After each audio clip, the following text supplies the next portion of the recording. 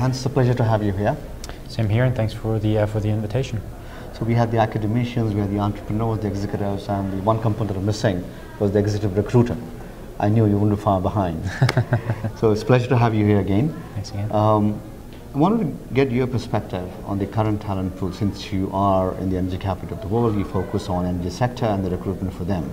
I asked this question earlier also to other panelists, that in the last decade or so, the focus has been so much on core IT that the students coming out are, obviously geared for that particular industry.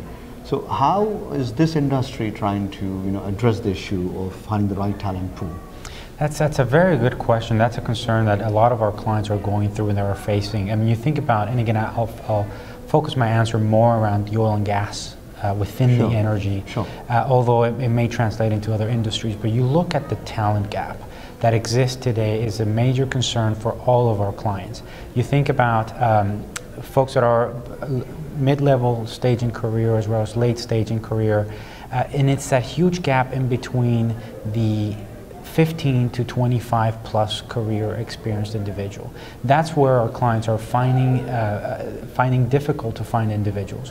One of the things that we're seeing thanks to that is our clients are taking a leap of faith on bringing that younger talent and allowing them to take challenges within their organization. So they're not only internally promoting younger talent, they're also externally looking for talent to meet that gap.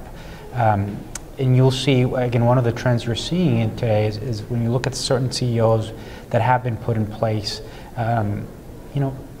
mid-stage career professionals that are today CEOs of large corporations. And again, that's one of the trends that we're seeing thanks to that talent gap. So when you go out and look for the right candidates, are there relationships that people like you are building with schools? We're talking about graduate schools. The relationships you're building with other big major corporations who want to switch careers and come to this side. Where do you think, you have to go and attract the talent from whatever available resources that you have at your disposal. Right, so again, the relationships and the network you build is throughout the years. It's not something that happens from day one. Because of the senior executive level, that's the area where we play in, most of our relationships are within those senior executives at some of these larger companies. We do have relationships at with academic institutions, but it's really more around them as a client, potentially helping them on search, but not necessarily from the standpoint of new recruits coming out. We do hope that those recruits would at some point be at our target level. When you talk about mid-level career managers, increasingly I think the talent pool is diversified. What similarities and what are the challenges you see when you work with these cultures?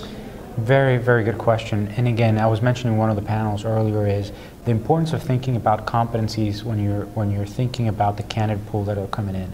At Russell Reynolds, we have a number of competencies. You think about leading teams, business acumen, strategic thinking.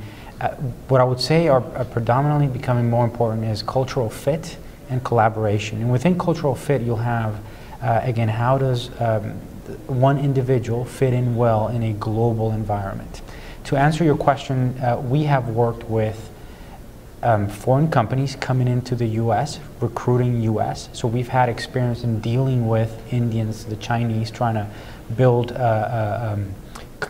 their talent pool here in the U.S. And we've done vice versa, right? Helping Korean companies as well as Indian companies in their own countries. What I would say is there are nuances around working with each one. I would say there are challenges around communication. That's one big one when you're discussing with your Chinese counterparts, sort of discussing the talent, discussing the market insights. From the talent pool itself, there are nuances about how they go about networking and how they go about delivering their performance. So you'll pick up on those nuances as soon as you know where that individual's coming from.